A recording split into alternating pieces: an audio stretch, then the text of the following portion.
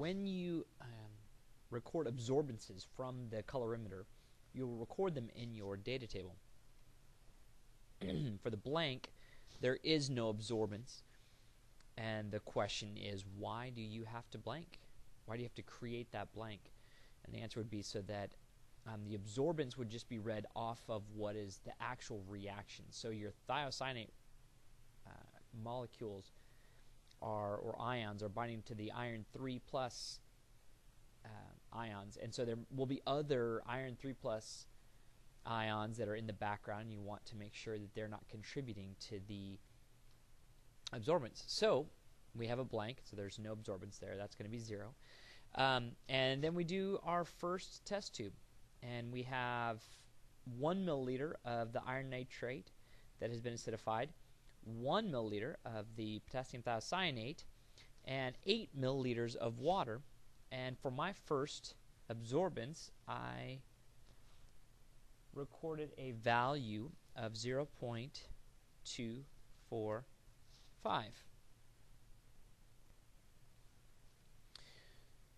Once you have the value for the absorbance, and you do each one in turn, then you're going to move on to your calculations table, which we're going to see right here. And I'm going to record the absorbance in the column with the A. So I have 0.245 there. And the first question it asks you to calculate is actually the concentration of the Fe3 plus ions in molarity. So I'm going to kind of zoom in on this. Let me stop it for a second. Zooming in with that would jar a little bit. So we have to calculate the concentration of the iron 3 plus ions. And if you can see from that table above, in that sample for tube number 1, you have 1 milliliter of 0.01 molar iron 3 plus, and then you have another milliliter of solution, and then 8 milliliters of water. So that means that your 0.01 concentration has now been diluted. The question is, what has it been diluted to? This is an example of where you're going to use the M1V1. So I'm going to write number 1 here to indicate tube number 1. M1V1 is equal to M2V2 because you performed a dilution.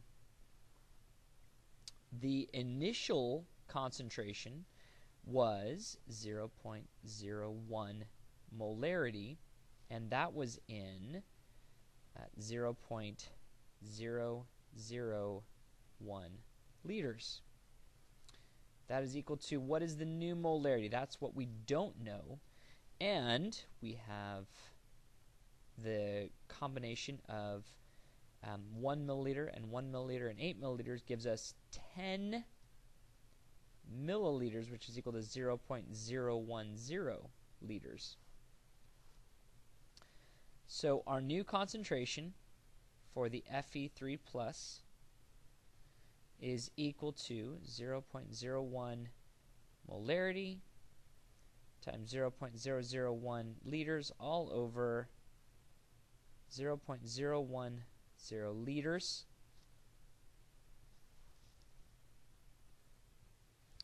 And so when we finally run that calculation, we end up with 0.001, probably 0 there for sig figs, molarity, or 1.0 times 10 to the negative third molarity for the concentration of iron 3 plus. And actually with sig figs 1.00 times 10 to the negative third molarity of iron 3 plus, because each of our measurements for the amount that we're supposed to be using is 3 sig figs. So now we can take that concentration of iron 3 plus and put it into number 1 here. So that's 1.00 times 10 to the negative third. I don't have to put the units on there because the units are at the top. Now I need to calculate the thiocyanate concentration. So I'm going to move the camera down a little bit, and we see that for the thiocyanate.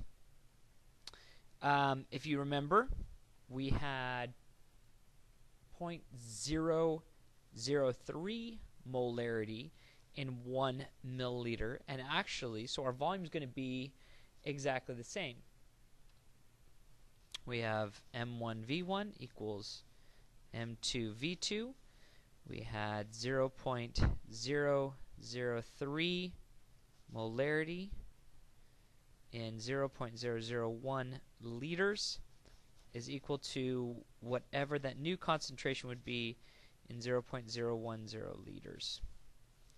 So we're going to solve for the molarity of our thiocyanate. So we're going to have 0.003 molarity times 0.001 liter divided by 0.010 liter. And that is going to give us 3.00 times 10 to the negative 4th molarity. And now I can write that up in my calculations table.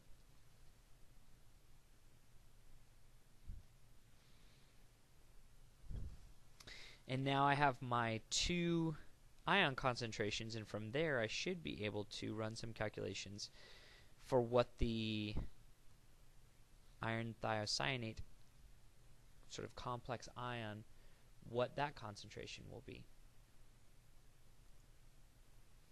Okay, so now that we have the absorbance, we can from that use Beer's law to calculate what the concentration of the iron thiocyanate would be. And absorbance is equal to A, B, C. The absorptivity, which is that little like sigma, the path length, which is represented by L, and C, which is supposed to represent concentration. The one we're trying to find is concentration. So to isolate for that, concentration is equal to the absorbance over absorptivity times path length. And you're given absorptivity times path length is equal to 5,900 sort of inverse molarity. So if my absorbance is 0.245 over 5,900, the inverse molarity, of course, that's 1 over m. That will give us the correct units for concentration. That right there will give me the actual concentration of the iron thiocyanate, which in this case, let's see if I can have some in there, is 4.15 times 10 to the negative 5th molar. Okay, you can see there's a lot of calculations here, so make sure you give yourself enough room. So now I'm going to put that value into my table. 4.15 times 10 to the negative 5th. And now that I have that value and my initial 2 concentrations, I can calculate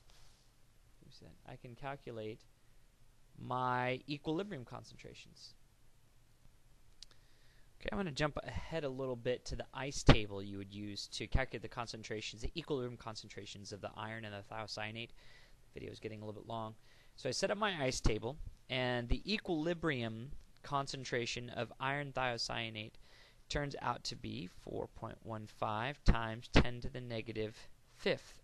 And its initial concentration was 0 before the reaction. So that meant there was some plus x, which in this case, we could probably write down here, x is equal to 4.15 times 10 to the negative 5th, because it added that amount to that. So the initial concentration of the iron 3 plus from your table was 1.00 times 10 to the negative 3. The thiocyanate was 3.00 times 10 to the negative 4th. And so you're going to have a minus x. And if x is equal to 4.15, then it's going to be 1.00 times 10 to the negative 3rd minus 4.15 times 10 to the negative fifth, and that means that your equilibrium concentration would be 9.59 times 10 to the negative fourth for the concentration of Fe3+. And then for the thiocyanate, that is 3.00 times 10 to the negative fourth minus 4.15 times 10 to the negative fifth, because that is the change. Plug that into my calculator.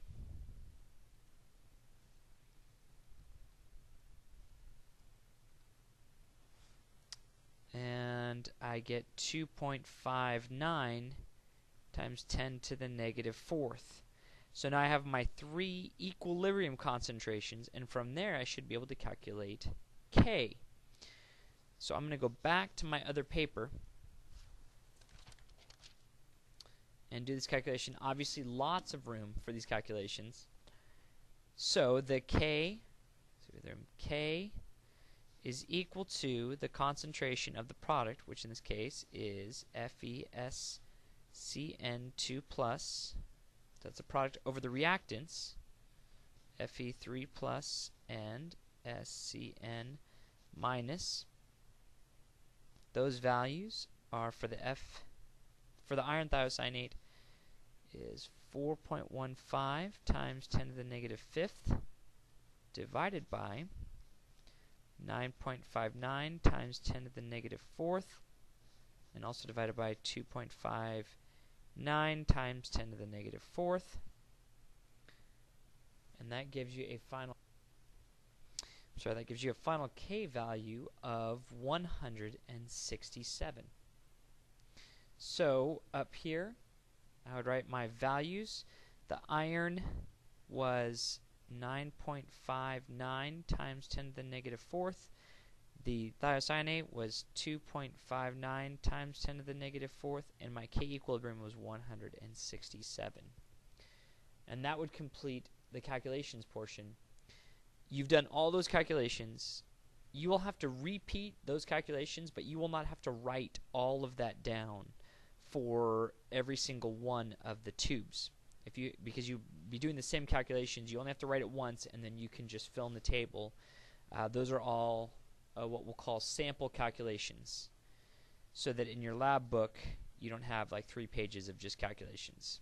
Sample calculations. And remember, you can use the left side for scratch work.